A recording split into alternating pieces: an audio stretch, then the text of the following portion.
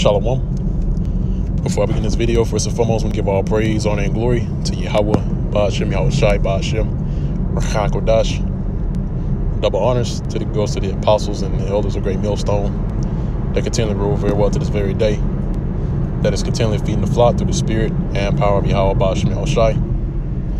And also Shalom to the Hof elect, who is also laboring his work and his labor of love. Give your diligence in spreading this ministry and this gospel to the other members of the Hof elect of the nation of Israel in all faith, truth and sincerity, and in all charity. Now, the topic of this video is going to be entitled Trump, the embodiment of Esau's pride. Or should I say the display of Esau's pride. All right, and when I say Esau, that is the progenitor of who is known today as the so-called white man, in which Esau is the progenitor of the Edomites, in which that's the true biblical nationality of the so-called white man. You know, Trump, you know, since we had a recent occurrence to where, you know, they had a trial of an impeachment not too long ago. And, you know, it turns out that they decided not to impeach Trump, which we here in the know, we already know why they didn't move forward with impeachment,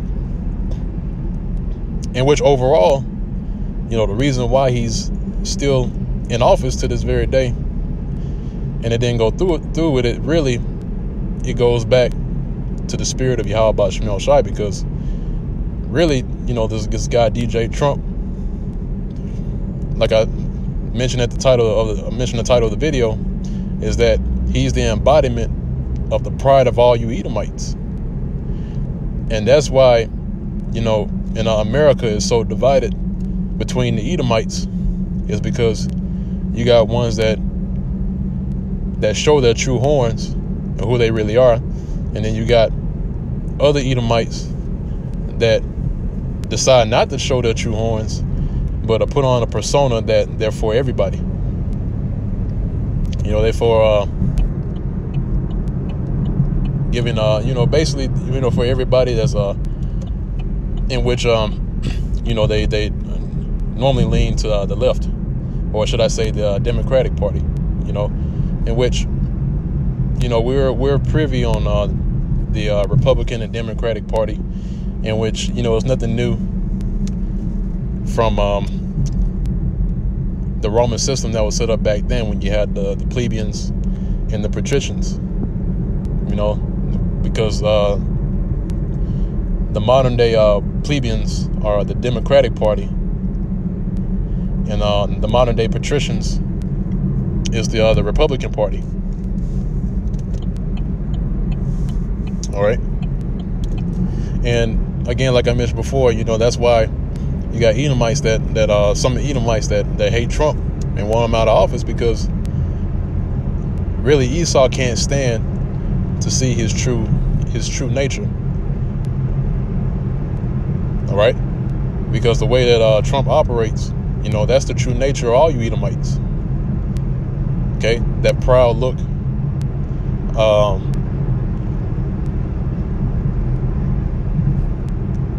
basically the mannerisms of Trump is how all you Edomites really should be conducting yourselves, man.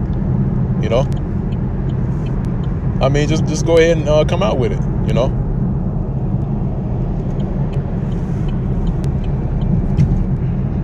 But like I mentioned before, you know, this whole thing that went down with the impeachment trial, you know, that's basically what just took place, in which he wasn't impeached. You know, that's through the spirit, man.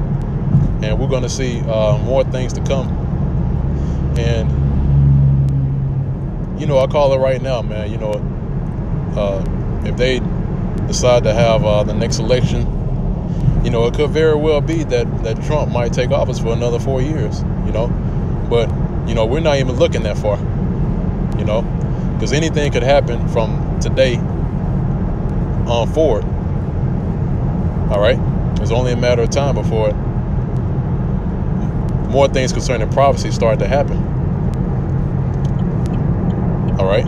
But I'm going to go ahead and jump into the precepts that I have here concerning the Edomites and your modern day ruler, your Pharaoh, DJ Trump. Okay. This is the book of Daniel, chapter 7. And this is at verse 20. It says, "And the 10 horns that were in his head, and of the other which came up, and before whom 3 fell," right? In which the 10 horns represents the EU.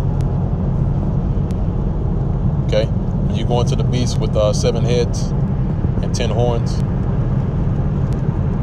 All right, that beast with 7 heads and 10 horns, those 7 heads and 10 horns represents NATO and the EU.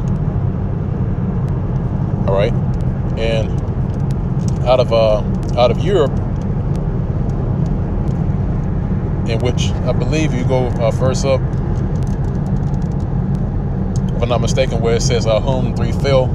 When you go into the 3 that fell, really that goes into the 3 wars that took place here in America. All right, you had the Spanish American War,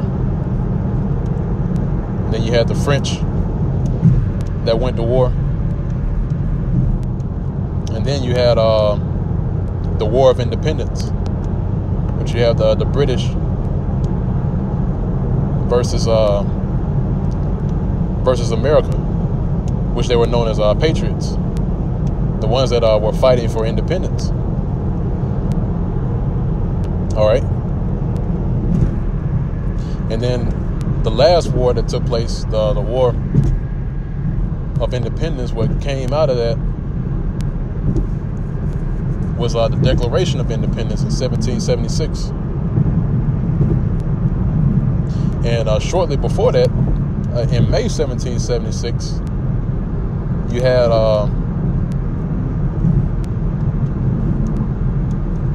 people call them the Illuminati, but the secret government that you never hear about in media, which started with Meyer Amschel Bauer. They came together and formed the secret society. All right. And then the month after, they declared America's independence. And then that's when America was established. All right. As an independent nation, or country, should I say.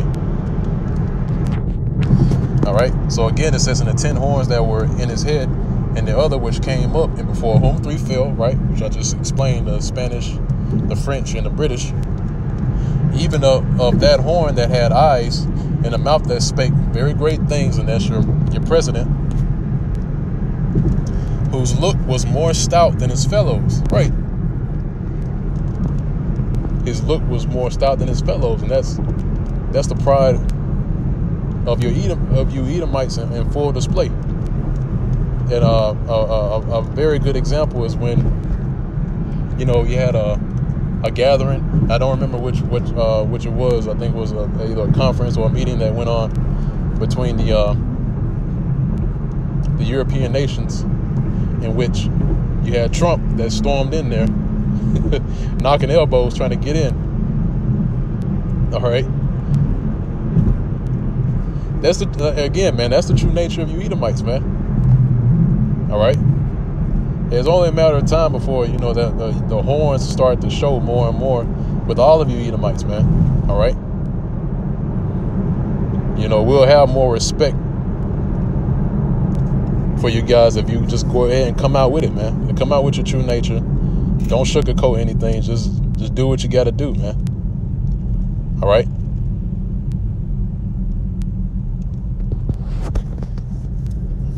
That's why when that time comes, when all hell breaks loose, that's when they're really going to show their horns. All right. Pursuant to 2nd Esdras, the 16th chapter, in the 70th verse, it says they're going to be like madmen, sparing none. It's talking about the Edomites. All right. Now I'm going from there. Now I'm going to go to the book of Habakkuk, the 2nd chapter, and it's at the 5th verse. It says, yea, also because he transgresseth by wine, right? And what's that wine? The wine represents the philosophies and the doctrine of America, the Western way of life. That's the wine, all right? He is a proud man. See, talking about you Edomites, okay? Because the pride of Esau knows no bounds, man. All right?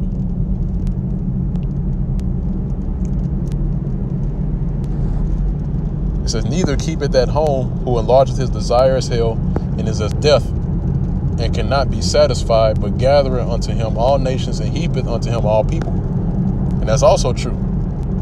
All right? He doesn't keep at home. That's why everywhere you go on the planet Earth, no matter what so-called country you go to, Esau has a military base in that so-called country. All right? So no matter where you go, and you got Jake that's talking about getting passports and leaving America to go to another so-called country. Well, guess what? Even if you go there, right? Even if you go to that so-called country that you want to go to and get your passport, it's already been westernized, man. All right. Now I will say this: the only place you'll go to is you got some so-called countries that you got Ishmael, which are the so-called Arabs. You know, they still try to hold on and maintain their way of living. But everywhere else you go, it's westernized, man. Okay?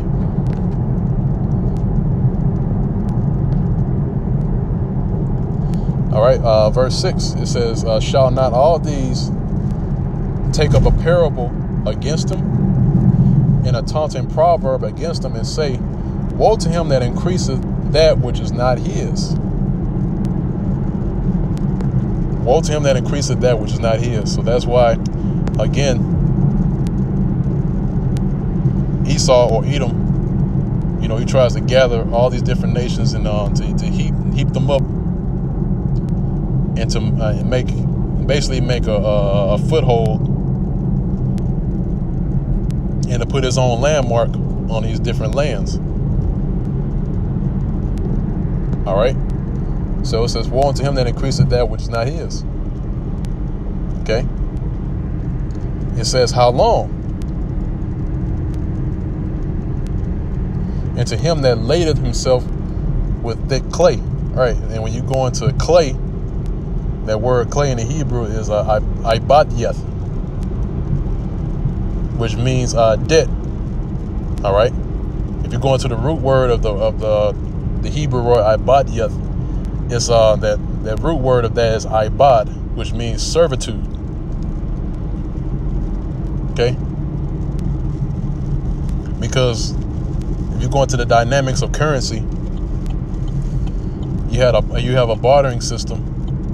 You have gold and silver, right? You have gold and silver, right? You have a bartering system. You have, and then you have debt, in which debt is the currency of slaves. It's the currency of servants. All right. But I'm gonna move on from there. I'm gonna get the next precept. This is Isaiah chapter 19, and Isaiah chapter 19, verse 1. All right, and this is what I mean earlier about Esau being divided, because of course, Trump is in office. All right, and there's going to be even more division amongst these Edomites, man. We're witnessing the division and the breakdown of this man's system. Okay, so again, at Isaiah chapter 19, verse 1, it says the burden of Egypt. Right now, if you go into the book of Revelations, it speaks about the city, which is spiritually called Sodom and Egypt. All right. Now, this is the city that scripture is talking about in Revelations, the city which is spiritually called Sodom and Egypt. All right. The reason why it's deemed that is because this is the land of our captivity. And this is where you'll find all types of filthiness and freakism that goes on here in America. All right. This is where you will find it. This is where this is the source. Okay. It says, the burden of Egypt. Behold, the Lord Yahweh Ba'ashem Yahushua rideth upon a swift cloud, and shall come into Egypt, and the idols of Egypt shall be moved at his presence, and the heart of Egypt shall melt in the midst of it. Verse 2, and I will set the Egyptians against the Egyptians. Right? Now, it's not talking about your literal Egyptians, you know, the which are known today as the so-called Sudanese. All right? The modern day Egyptians today is talking about the Edomites in this scripture. All right.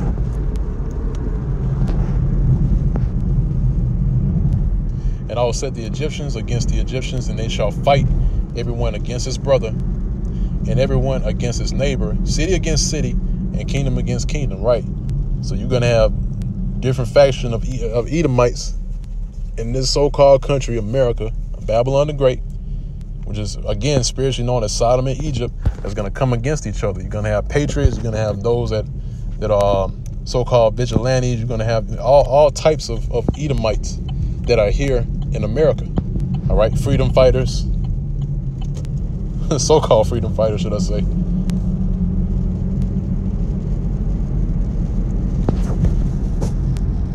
And they're going to fight against each other, man. They're going to come up against each other. And you're seeing that right now. You're seeing divisions amongst Esau. All right. And it's beautiful because the Most High is dividing Esau and he's bringing together Israel. See that?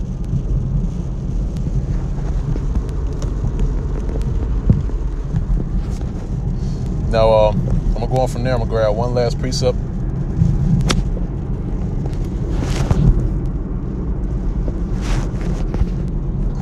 In Matthews.